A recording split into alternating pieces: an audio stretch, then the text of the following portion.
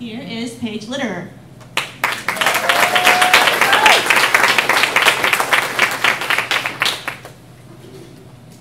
Hey guys, good morning. Thank you all so much for being here. My name is Paige Litterer. I am the Director of Intern Experience here at Cafe Momentum. I run all of the non-clinical programs, and we wanted to show you the video just so you had a little bit of backstory and understand what Cafe Momentum is, and I'd like to share with you my journey on how I came to Cafe Momentum, and then most importantly, you're going to meet the young lady that works here at Cafe Momentum. So my journey really started at 18 in the very first restaurant job that I got. It was in Richardson, Texas at a place called The Abbey. And I got hired as a server. I think my mom knew somebody that worked there or something, but my very first day, I'm asked, "Hey Paige, go run this dessert over to table, whatever." I'm like, okay, cool. So these desserts were cobblers served on metal skillets, like piping hot skillets. And you know where I'm going. And without even thinking, I take 2 spoons and I plop it on the skillet and I serve it like, okay, enjoy. The next thing I know, my manager, Beth, is ripping me a new one on the dining room floor in front of all the guests, all my new coworkers. I am just mortified and thinking, this job is not for me and I am never coming back. Tomorrow, I'm gonna call in. This is terrible.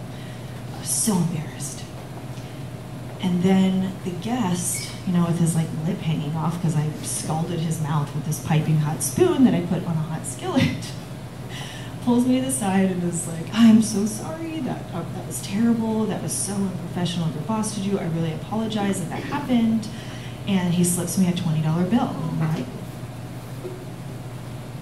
"You're telling me I just burned this guy's mouth off? He's probably going to the hospital, he just slipped me a 20? Okay, I'll stay here." I can do this.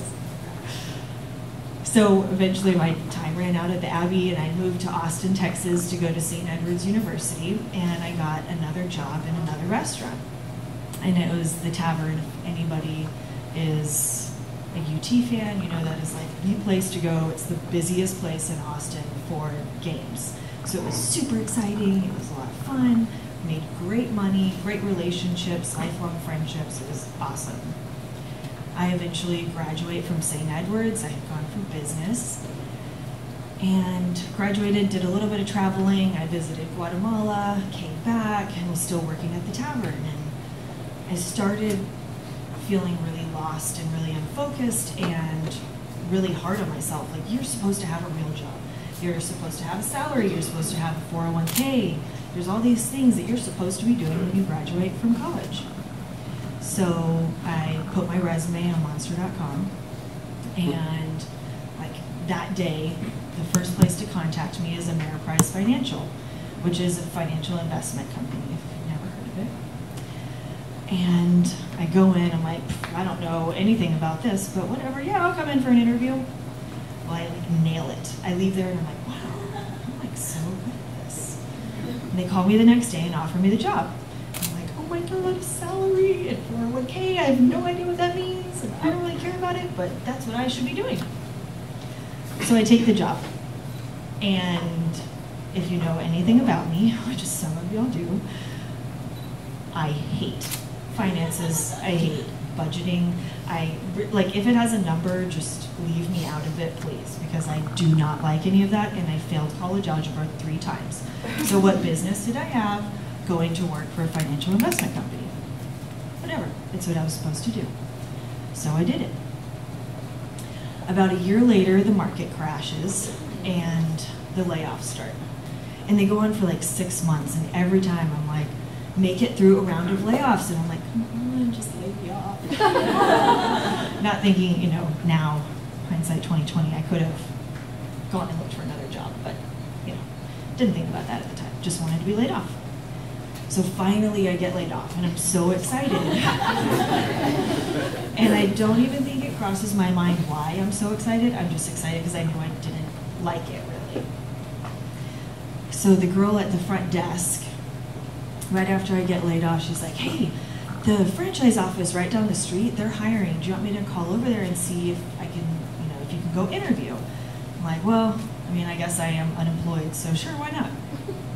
So driving over there, I know that little voice in the back of my head is saying, Paige, you're just thrilled to be laid off from this company. Why are you going to apply for another position within the same company? This does not feed your soul in any way, but I didn't listen. I went anyway. I go into the interview, nail it, they hire me on the spot, and I'm like, whew, winning at life again.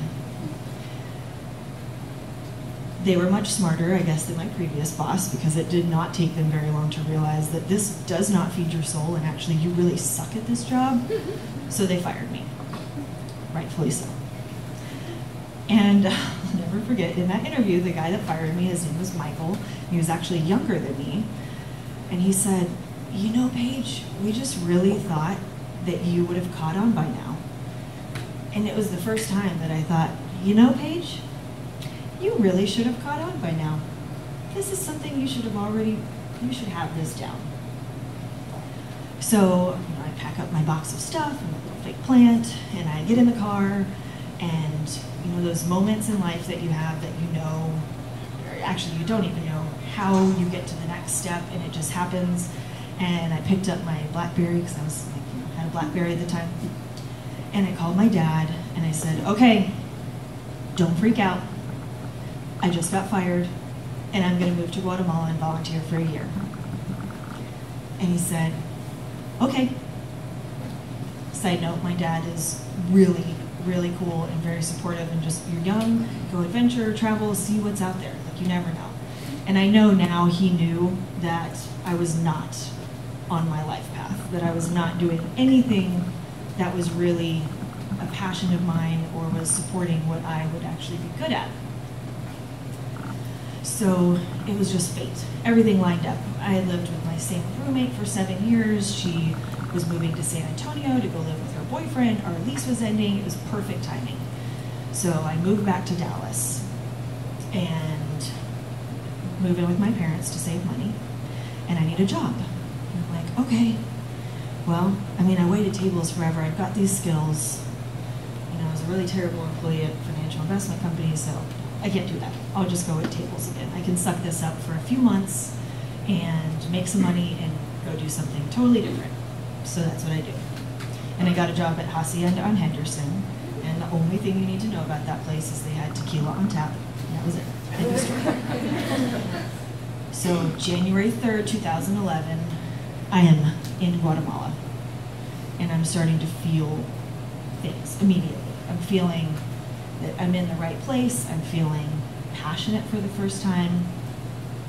I had made a year-long commitment to work for an organization called Tess Unlimited, and my primary job was to work with cleft lip and palate babies. And I just loved babies.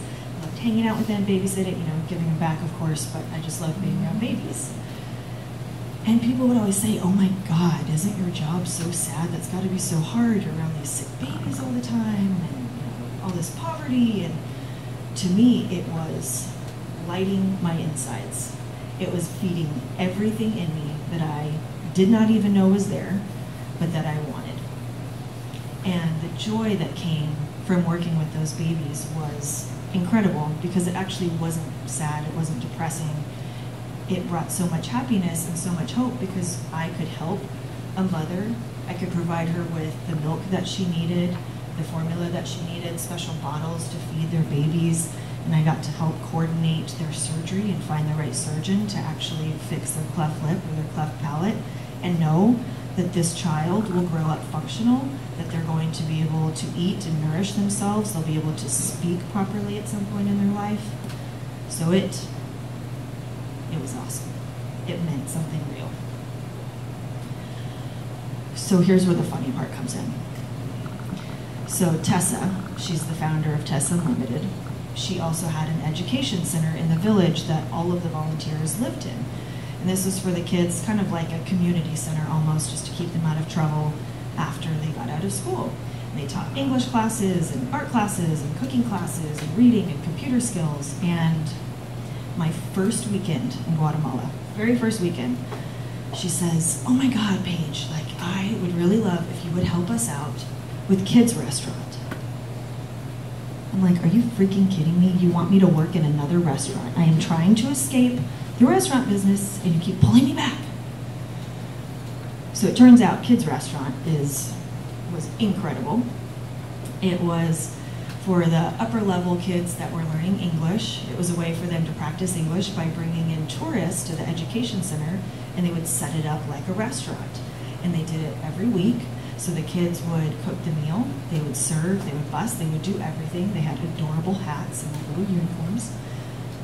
And they also did a different country every week. So in their English classes, they would learn about whatever country it was. In their cooking classes, they were learning how to cook cuisine from that country. Which, side note, they did not do USA, they did Texas. For me. And we made chili.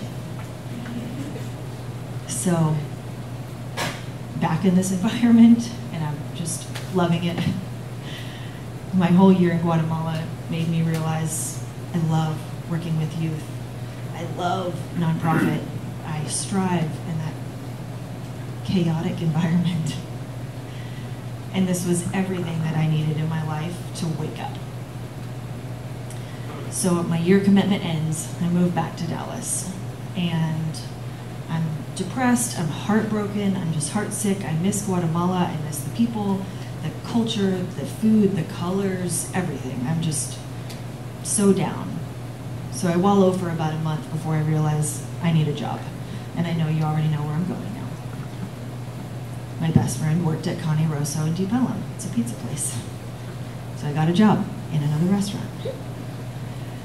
But the culture there was incredible. It was super fun. If you've ever seen Jay's crazy Facebook posts, he's the owner. It's just super cool, chill environment. Maybe 8 months in or so, I'm really starting to feel that, I'm missing something. Something's not happening. You know, I've just come back from Guatemala. I've really figured out that I know what I'm good at. I know what I really like, and I'm back in a restaurant again.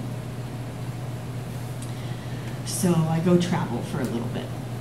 And Jay, who's the owner of Cane Rosso, him and I had a lot of really candid conversations of just, you know, this is what I'm really interested in and passionate about, and he was always down to help his employees connect them with, you know, whatever it is that they wanted to do in life. And I had told him about Kids Restaurant and just how neat that was, especially as a restaurant owner. So I'm traveling and he writes me a Facebook message and he says, hey, when you get back, I want to introduce you to this guy. His name is Chad Hauser. I really think he's doing something in the community that you're going to like. I'm like, okay, cool. And I remember that feeling. I remember sitting in that hostel thinking, okay, I think we're on to something good here. I don't even know this guy. I have no idea what this is, but I have a good feeling already. So I get home from my trip, and a couple months later finally coordinate with Chad and we meet. And if anybody has ever seen him speak, kind of like in the video, or you've met him, you know that he is really, really excited and he talks really, really fast and he's super passionate, and I had no idea what he was talking about, but I liked it. I heard words that I liked. He talked about juvenile offenders and in the kitchen, and I'm thinking juvenile offenders, like, oh my God, this is probably really scary, but I don't know, I'm gonna give it a shot. I think he's onto something and I gotta figure out what this guy is talking about. So I attend my very first pop-up dinner, and that was at Driftwood in Oak Cliff. And to preface, pop-up dinners happened once a month all over the city, and the kids from Dallas County Youth Village, which is a juvenile detention facility, they were given special permission to be released for about 8 hours at a time, come and work the pop-up dinner, and then their juvenile security officers took them back to jail that night. So I show up at this pop-up dinner, and I'm immediately like, ooh, this is really cool. And I think I am starting to understand what is happening here. And the kids were so polite, they were so kind, they're like serving from the left and clearing from the right, and I'm just so impressed with them. It's not what I expected at all. And at the end of the night, Chad is, you know, doing his thank yous, thanking everybody for coming, and so appreciative and grateful. And I see this kid standing behind him, and he's just like so excited, and he's like tapping Chad on the shoulder, and he just wants to talk, and I'm thinking, oh my gosh, this little 16-year-old wants to speak, that's so sweet. Like 5 seconds later, I'm like, tears just like running down my face. crying. This kid stood up in front of a group of 80 strangers and thanked them all for coming and was so grateful for the opportunity to be there and really express the gratitude on behalf of the group. I guess he was kind of chosen as the one who really wanted to speak for everybody. I knew, like immediately, I was like, this is big. Like, these kids have guts and they're ready to do something different with their life, and this is big. I need to be a part of this. So I tell Chad, whatever you need, I'm there. Let's do this. Hey Paige, can you speak a little louder into the mic? Oh yeah. Sorry. Is anyone having trouble hearing? Sorry. Okay. Sorry about that, guys. And if we can increase Hopefully you didn't miss anything. Can we increase the volume a little bit too? I can't on this one. Oh, it's okay. But I'll talk louder. Yeah. How's that? Thanks. Okay. Okay. So I told Chad, like, whatever it is you need, I'm there. I'm down for this. I want to help in any way I can. So I start volunteering. This lasts about a year and a half. Finally, I con him into hiring me at another restaurant. And the restaurant opens in January of 2015. So what I will say is I have learned a lot in my time at Cafe Momentum and working with our kids. And I think the most important takeaway for me is that I had no idea what teenagers were going to teach me. And I thought I was being hired to teach them. I thought I was going to be giving them all the tools that they needed to succeed, not knowing that they were actually giving me all the tools that I needed to succeed. So when I was asked to speak on courage, my initial reaction was like, whoa, that is a really big topic to speak on, but okay. I thought, okay, I'm gonna find this perfect story about the kid that did like the most courageous thing, and I'm gonna bring the whole crowd to tears. And then it dawned on me that it's not those big courageous acts of like fighting off the bear or the shark or whatever. It's the little things that happen every single day. It's the little things that we do to get us from point A to point B. And I want to give you an example of what really impacts me every day. So our restaurant is open Thursday, Friday, and Saturday. It's open from 5:30 to 10. And those nights, it fills up. It fills up with people from all over Dallas, all over Texas, all over the US. And everybody has the same thing in common, is that the guests are so curious about our kids, and they're so curious why they're here. And so I watch this all the time, whether it's a busser coming up to serve water, or a host, or the server going to take an order. But guests always ask, what did you do to get in here? And our kids, with a smile on their face, the ability to make eye contact, keeping their chin up, keeping their chest out, can respond and say, I made a mistake. And that is so incredibly humbling to me, because as an adult woman, it is hard for me to admit when I have made a mistake. And I encourage you to think about the last time you admitted in front of a group of strangers that you made a mistake and you're looking for a second chance. And a lot of times those mistakes are tied to the darkest times in someone's life and terrible memories. And it humbles me to my core that our kids can actually own that, accept that, and move on and say it with pride.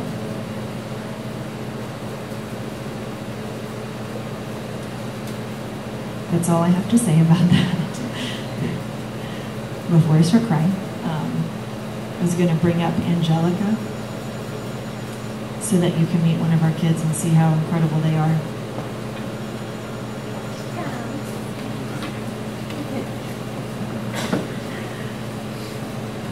Can we get a round of applause for Paige and Angelica?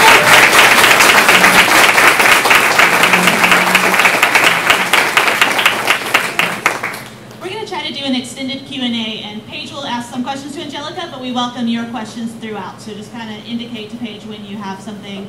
And we only have the one mic, so we'll be sharing it up here, and if you can just call it out as best you can. Thank you. Okay. just to preface, this is Angelica, and she is about to teach you some things about life, I have a feeling.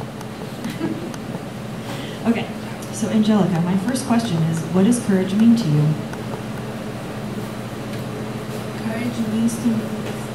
Courage means to me like the ability to overcome like a fear, any type of fear that you may have.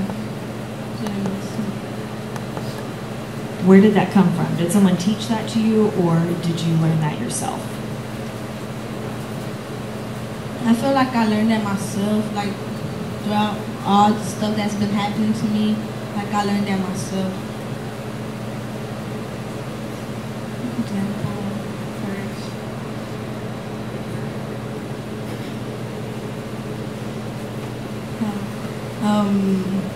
Like I feel like I've been having to learn like ever since I came to Cafe. Like I didn't thought I could like actually come in and like cook and do other stuff I couldn't do. And also like now that I'm pregnant, like I feel like with me going to school, coming to work while I'm pregnant, I feel like that's something that I never thought I could do too. Like it's just been that little type of stuff that like teaches me more of me, like challenges to me that I feel like I could never do, but then I overcome. So what's your biggest takeaway from your experiences at Cafe Momentum? I feel like my skills, like the skills they teach me right here, that's my biggest takeaway. And also like when we do family meal and we gathered up with everybody, like I be like when they be teaching us about like who are your real friends and who are not, like I feel like I learned so much about who I can count on and who I can't count on, like as so far as my friends. Like right now that I'm pregnant, like I feel like I lost a lot of friends, like friends that I thought that were my friends before. They were really just hanging out with me just to do stuff. And now that I can't do that certain stuff, now that I can't like smoke or I can't drink or nothing, have fun, go to parties, they don't hang out with me no more. So it's just like me by myself, like, and I just gotta focus right now on doing everything I can for my baby, so when it arrives I can set like a good example for my baby.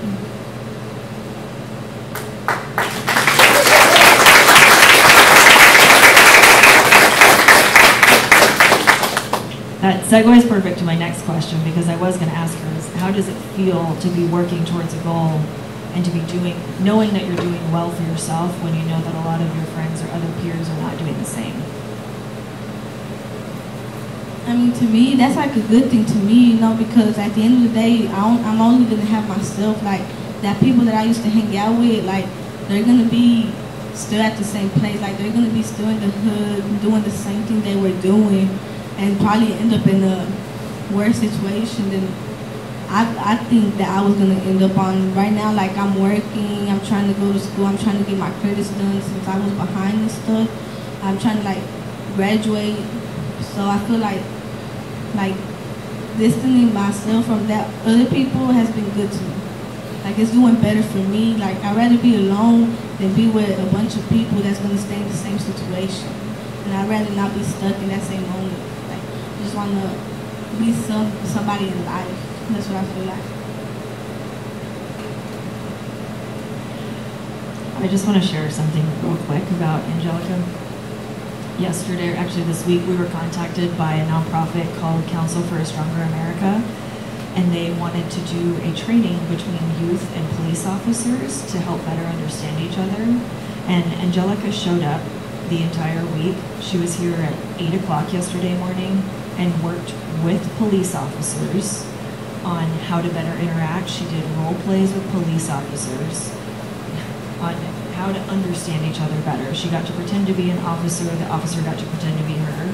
And let me just say, that is not an easy feat for probably any teenager, but especially teenagers that have been in trouble before. You have an idea of what police officers are, and I am just so proud of her for putting herself out there to be open to listening to somebody else's point of view. That was my second.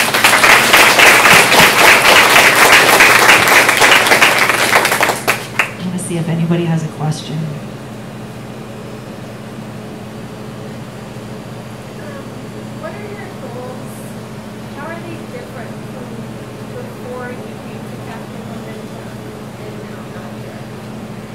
So she asked, what are your goals before you came to Cafe Momentum? What were they before, and then what are they now? I feel like I didn't have many goals before. Like before I came to Cafe, I didn't really focus on goals until like Paige told me, they teach me about doing my goals. But I really never before had a goal. I didn't have a goal to go to school. To me, it was like, I don't even care about school. I don't care about nothing. I'm young, I'm doing whatever I want to do, I'm having fun. And it was all about coming to work, getting my money. That's it, I'm getting my money, I don't care about nothing else. Spending my money, I didn't have no goals like for life or like for like farther in life. Like now I have goals like going to school, getting my diploma, graduating, to set a good example for my baby, working, saving up my money. Actually now I save up my money, got my bank account, and I'm trying to just like have a better life in the future. I don't think about, like I take it every day at a time. Like my goals right now are for me better in the future.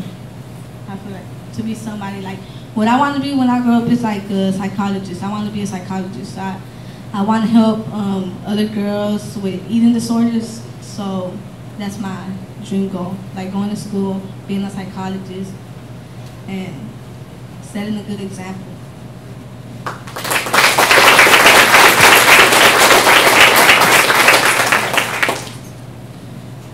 What is the best thing that older adults like myself can do for young people who are in trouble, and what is the worst thing?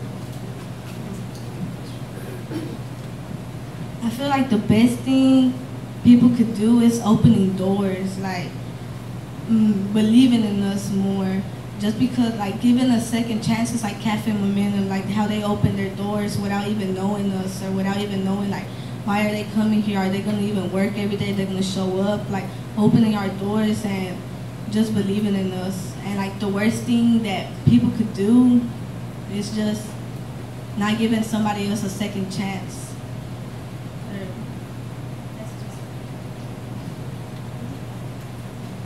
Does anybody else have another question?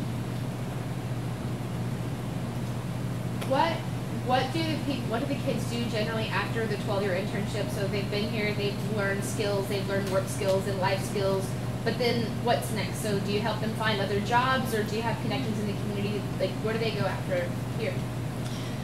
Yeah, so we have, it's called an externship program, and that starts about month 9, give or take. And we have employment partners, so we actually transition them into another job where they will continue to work part-time at Cafe Momentum and part-time at their externship. The externship contract is for 90 days in the hopes that the youth gets hired on full-time. And then we really never stop job placement services. You know, if that job doesn't work out, we'll try something else. Even for the kids that maybe don't make it all the way through the program or they come back a year later, we will always assist them with job placement. Are those all food service industry jobs, or what types of roles do they go into? Like, what kind of businesses are you partnering with in the community? I don't know if y'all heard that in the back, but she asked what kinds of roles are they going into. The majority are food service. We work with the Jewel Hotel really closely, and that's kind of our biggest employment partner, so they work in the restaurants there. But every once in a while, one of the youth just really is not interested in staying in the restaurant business, so we work with our connections in a network to figure out whatever it is that they can do, or find them an internship to maybe try something else out before they actually commit. What are the ages of the youth that you work with? The ages of the youth are 15 to 19. How does youth in general find Cafe Momentum? Is it like word of mouth, or how do you guys do that? So the youth find us in several ways. A lot of it is word of mouth. A lot of our kids actually come back through the program. We have an orientation process where if they get released for any reason, they didn't want to follow rules or they're not completing the requirements, they can start back over. But we also have connections with the PO offices. So we go to meetings once a month and we present to all of the juvenile PO officers in Dallas County to help with referrals. We're also allowed into some of the facilities, some of the detention facilities, to work with the probation officers that are in facility and also work with the youth. And like the pop-up dinners where we had kids, come in, they're released, they actually get to do that here. So once a month, 8 kids from the Dallas County Youth Village, they come into Cafe Momentum and shadow with our own kids. Oh, and also from schools. We work closely with a lot of the Dallas Can Academies. And I was curious, what was your name again? Angelica? Angelica? Yeah, how did you personally hear about it? I heard about it because I had a homeboy that used to work here. I think he was one of the first graduates. It was Happy Sai. He had worked here and he had told me about it. He had told my brother about it, and I was already interested on the job. Since I was 15 and I came up here and I had asked about the job, but at that moment I think they wasn't doing girls. They were about to do girls, and then that's when I met Tori and she had told me to come. Once I don't know if it was like she said come like in a couple of months. She gave me a form. So I was like, okay, I'm gonna come. So I was already interested on the job. And I told him, since I was in probation, I had told my PO, I had told him about the job. I was like, I wanna work in this place. Like, he never even told me about the job. Like, I just told him I wanna work here. He was like, oh yeah, I've heard about it. He's like, okay, let me talk about it. I'm like, okay. So I gave him time and everything. That's when I came up here and asked, like, when was orientation? They told me about it. And he set me up so I could come here too. So he had spoke with one of my case managers, Tori, and that's how I came here.